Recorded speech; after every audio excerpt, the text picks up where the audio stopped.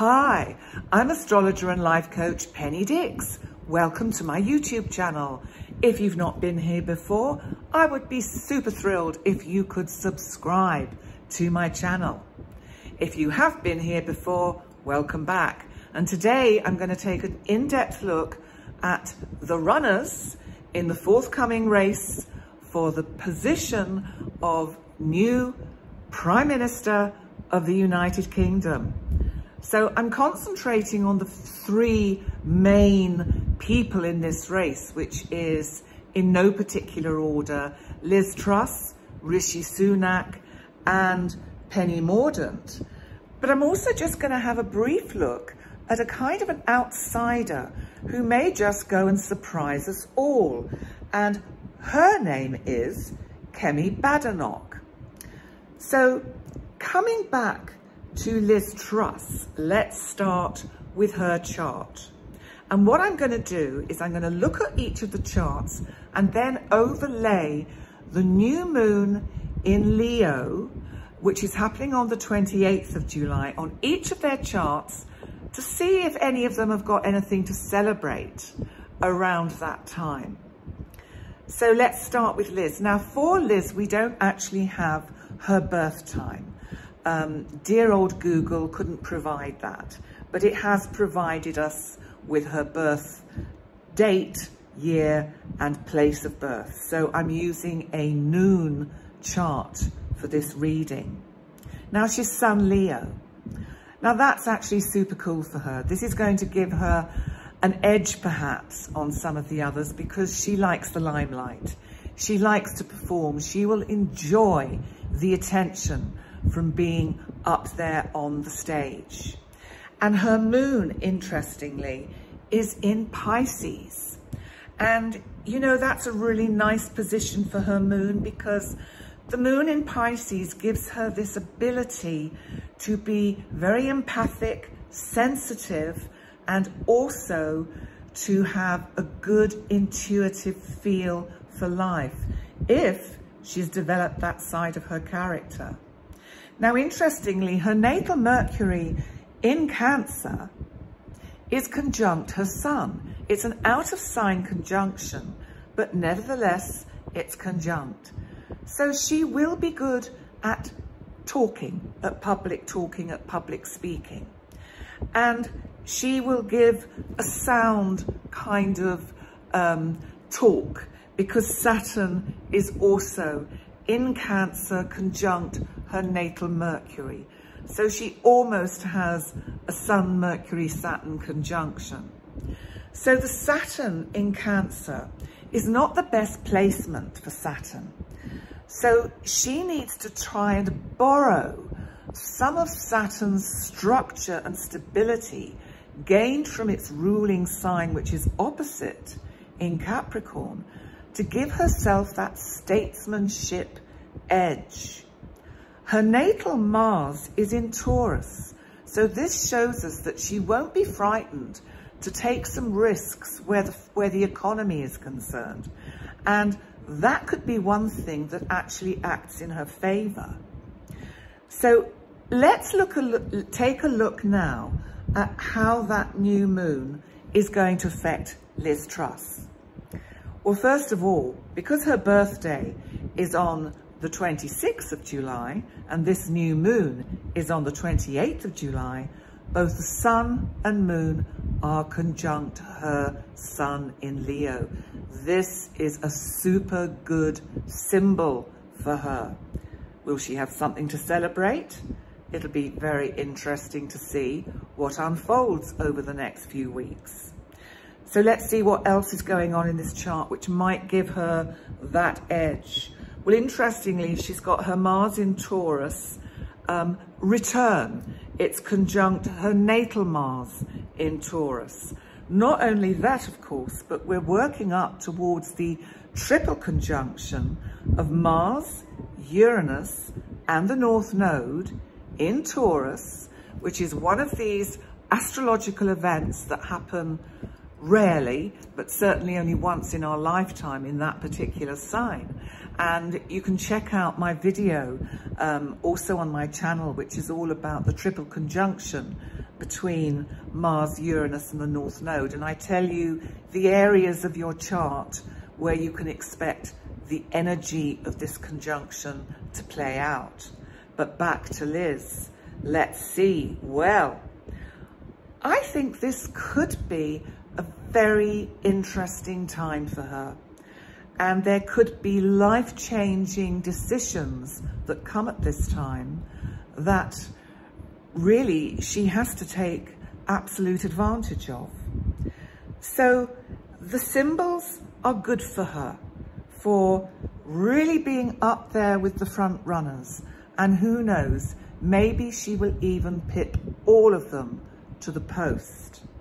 One final thing before I finish up on her reading is that transiting Pluto is actually opposing her natal Saturn. So she has a bit of a, I think, inner tug of war between showing how super statesmanship she can be and with actually doing that. So Liz, if you're watching, have confidence and courage in the fact that you are a Sun Leo. You can do this. You can be where you want to be. So let's move on to our next chart. And who we're going to look at next? Well, let's do ladies first in this top three. So let's look at Penny Mordaunt. And she came up as a rank outsider. Now, what's interesting with Penny is she is the only one of all four charts that I'm going to look at today that I do have a birth chart, a birth time for. Now, when I saw this lady's charts, she's super interesting. She is very Pisces. Not only is her sun in Pisces, but her moon is in Pisces, her Venus is in Pisces, and her Mercury is in Pisces. And wait for it, so is her ascendant. Now, is this good for Penny or not? Well, on one side of things, this makes her super empathic, super sensitive, and super intuitive. Wouldn't it be quite nice if we had a Prime Minister who was intuitive and actually sensed how things were going and didn't just rely on what the numbers tell them? So, you know, maybe that's actually quite good for us. We know she likes cats. She's got 4 Burmese. Now, that puts her in my good books. Also, she's a Penny, so she must be nice. But she certainly comes across as a very warm lady. But let's look at what else is going on in her chart, because she's got Mars, her natal Mars in Capricorn. Now, that's super nice. This makes her very hardworking, very structured, and very determined to achieve the goals she sets for herself. Now, that's certainly the sort of energy that we would want for a Prime Minister, a leader of any country. Now, her midheaven is interesting because it's Sagittarius. Now, Sagittarius, of course, is about law, legality, truth. It's ruled by Jupiter, so it's also about this ability to cut through, to see the future. And with that Piscean energy, she must have amazing vision. And if she can find that inner confidence to stop any kind of little wobbles on her inner side, inside her, then she could really come out as one of the top runners, as has been shown in the polls so far. She has been up there in the top 2. And so this Sagittarius midheaven really serves her well. She can lead with this kind of energy. But let's see where her Saturn is, because Saturn gives structure.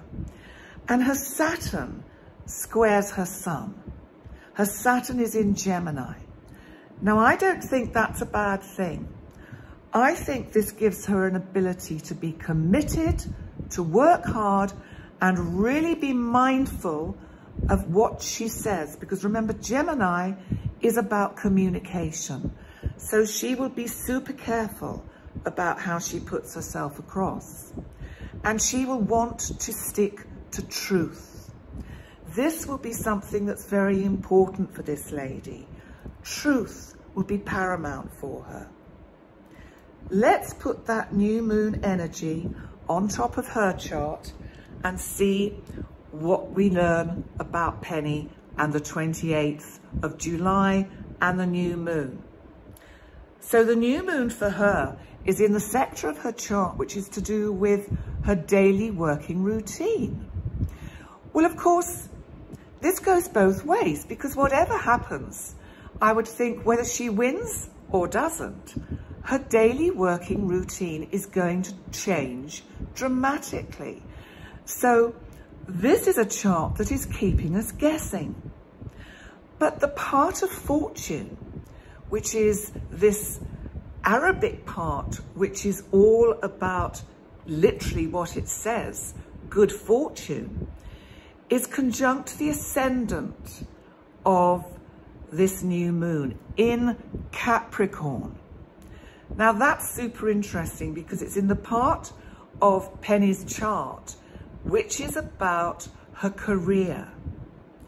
So there is very significant emphasis in this chart for some kind of success. But let's just have a look at that Taurus energy, because we need to see what that triple conjunction, which comes just at the beginning of August, how that energy is going to affect her. Now, interestingly, it's in her sector of finance. And this means that it can also be about property. Is she going to move house? Does this mean she's moving into somewhere that maybe the house number is number 10? There's certainly significant changes in her material world at this time. And with that Mars-Uranus North Node triple conjunction in her house of finance, I think it also means she is well placed to work well with economic factors in the world, because those two nodes, the South Node and the North Node, tie up her ability to work with other people's money. That would be the country's money. And it's also, the South Node is in Scorpio, and Scorpio is the 8th house. It rules the 8th house. So it's actually a super good position for that South Node to be. She is bringing experience, actually, of working with other people's money. Now, I don't know much about her history, but I find that super interesting. Right, so will Penny be in the lineup? Well, I think she certainly might be one of the two, but let's see about Rishi Sunak. We haven't looked at him yet. So, again, we don't have Rishi's birth time, but we do know that he's a Sun Taurus. And leaping straight ahead to that triple conjunction, it's conjunct his Sun, his Mercury, and his natal Chiron in Taurus. But let's unpack that in a minute. His moon is in Aries, so he's got plenty of fire, plenty of passion in what he talks about. And of course, we don't know what his ascendant is. But Sun Taurus gives him stability and loyalty. It means he has some roots, some firm, grounded roots. We know he's good with finance because he was the Chancellor of the Exchequer. So we know that is something he is going to be certainly up there in the sort of the top echelons of the runners, with his ability to understand the economy of the United Kingdom. Now, because his Sun is conjunct Mercury, this is super good for him, because this means he will be able to talk, and he will be able to talk about money and finance in a very eloquent way. Also, because of the sort of public wounds he's already received when his own financial background was under the spotlight and really scrutinized, and that of his wife, he's learned how to roll with these knocks. So this does put him psychologically in a good position. Now, his natal Venus is in Gemini. Venus is about money. So this gives him an ability to be fairly flexible as well with economy and how to manage it. And let's see where his Mars is. Well, his Mars is in Virgo. Now, Virgo is a bit of a worrying sign. It's a sign of anxiety. So Mars shows us he might be in this position. He may be a bit cautious about making too many changes that will cause turbulence in the general sort of collective. Let's now bring in those transits and see how this new moon on the 28th is going to affect Rishi Sunak. Well, as I said, this triple conjunction of the North Node, Uranus and Mars are conjunct his Sun, his Mercury, and his natal Chiron. This man is going to have huge changes. Now, of course, because the 3 charts I've already looked at are in the running for this key prime top job, of course all their lives are going to change dramatically, whether or not they win or lose. But there is also something in Rishi's chart which says he could be a tough one to beat, because these are life-changing changes that are happening for him and putting down very solid roots with this Taurus energy.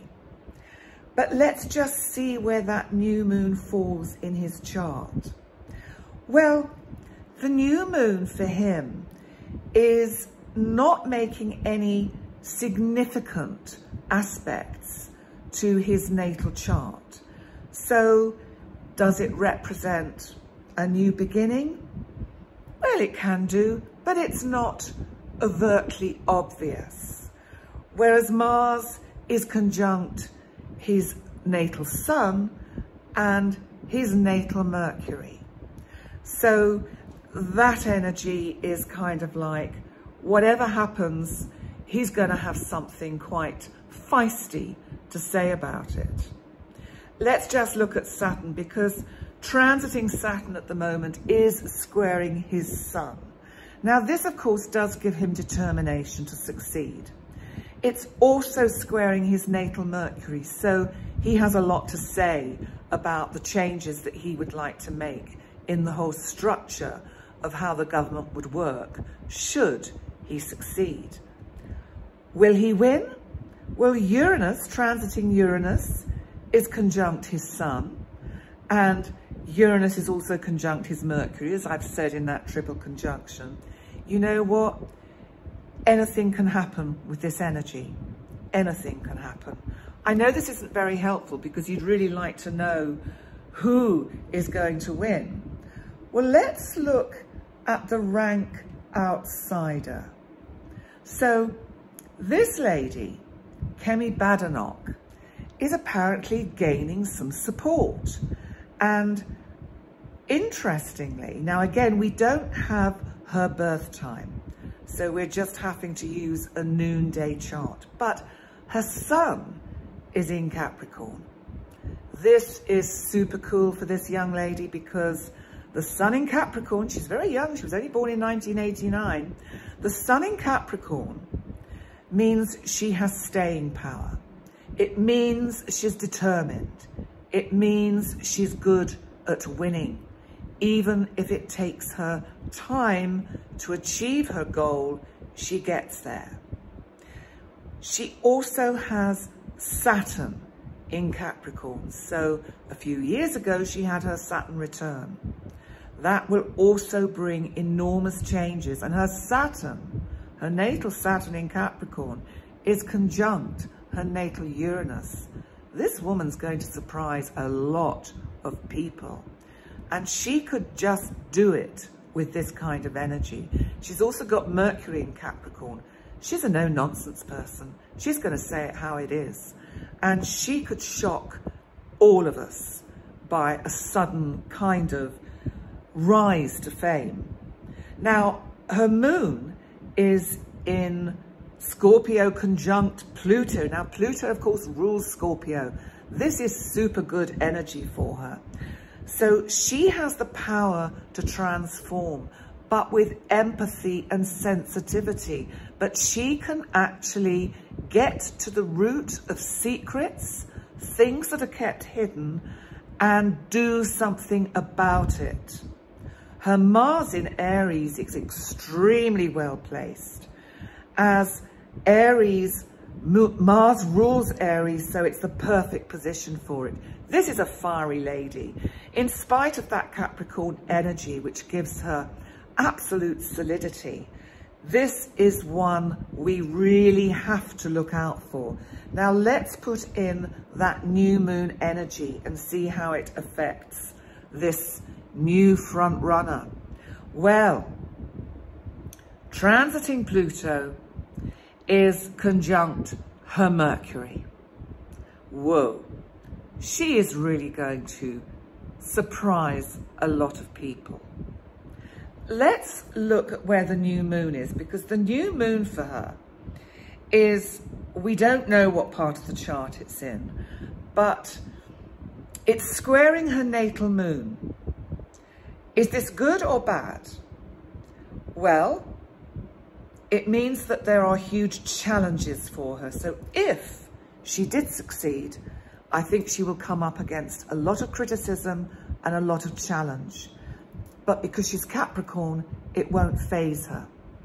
Let's just see what other energy is going on. She's got Saturn in this new moon and squaring Jupiter, which it will be anyway in her natal chart. So Saturn squaring Jupiter is like, she is so determined to expose the underhandedness of what goes on in politics.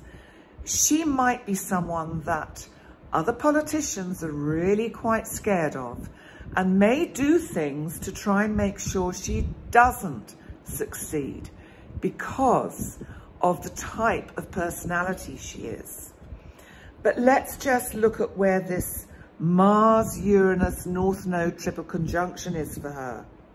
Well, of course, it is, as I said, Uranus is conjunct Jupiter, so she's got all those three boys, those three really big energies conjunct her Jupiter. She can change the world. She really has an ability to upset the whole apple cart. Now, I didn't think that that was the result I would come to, but I think she's the one we have to watch out for. I have my own personal favourite, I think at the end of the day, what one has to say is that ultimately we all have to wish that the right person for the job is elected. And do I think they all stand a chance from their charts? Yes, they're certainly all going to be elevated into the public eye and into the public arena. And whether they become PM or not, I think all of them will certainly play a role in the next government. So on that note, thank you so much for joining me for this in-depth look at these three, plus the outsider, runners in the race for Prime Minister and living at number 10. Will it be Penny with her 4 cats? It won't be me with my 4 cats. That's funny, I've got 4 cats. It showed me for Prime Minister. Will it be Rishi Sunak? Or will it be Liz? Or will it be our rank outsider, Kemi? Time will tell. Thank you for joining me. Please like, comment, share, subscribe. I'd love it if you'd subscribe to my channel. And thank you so much for joining me here. And I look forward to seeing you next time. Bye for now.